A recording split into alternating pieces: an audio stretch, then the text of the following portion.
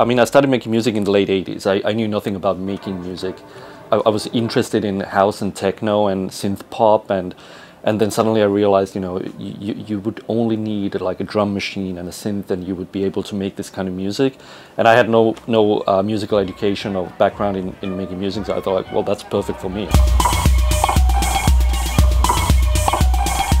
It was only like around mid-90s when I started kind of like finding my own sound, and it was a mixture of having these analog sequences like the 101 and the 303, and then my favorite drum machine at the time was the 707, and using that to treat the 101. But yeah, I mean, it was always kind of based around the Roland drum machines controlling all the other stuff. I like the idea of having the drum machine kind of like as the master. Even just like a few weeks ago, I just took the studio down a bit and had the 808 and the 606 and just started jamming with those, and then having the 808 triggering the Jupiter 4 arpeggiator and having that running there, and then trying to find chords. And it's all about having like this hands-on feel that I really miss in terms of when you work on a bit more kind of sophisticated production, when you work on a computer, and it can be a bit sterile.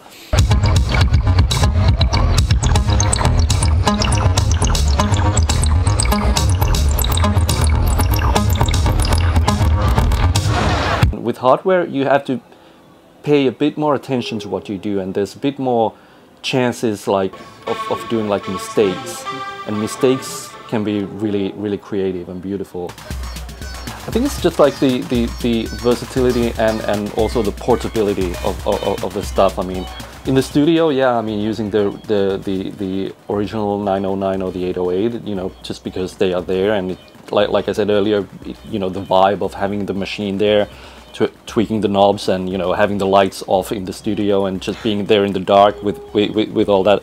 It's a question of having the vibe.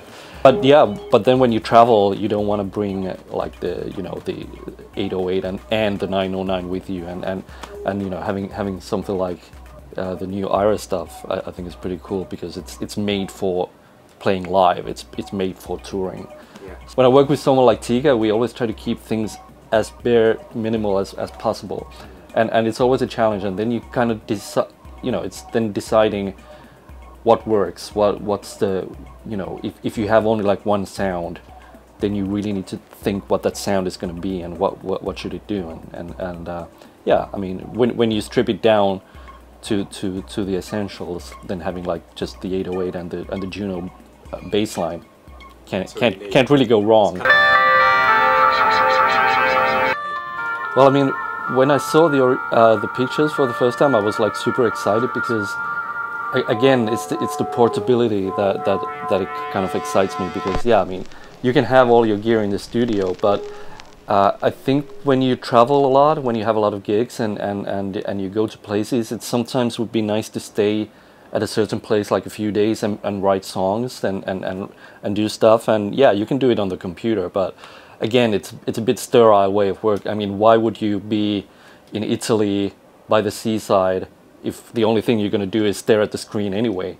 So I love the idea of having something kind of like really concrete and like a real synth on your lap, and then just like playing and trying things out, because it really does have, at least for me personally, there's a different vibe when you have something concrete, and when you touch something and you have the response. And yeah, and these reproductions of these classics, I'm super excited about them, and the sound and look fantastic. And I love this keyboard idea where it's like detachable, because it makes it usable in the studio and it makes it easy to travel with, but then again, you have this playability.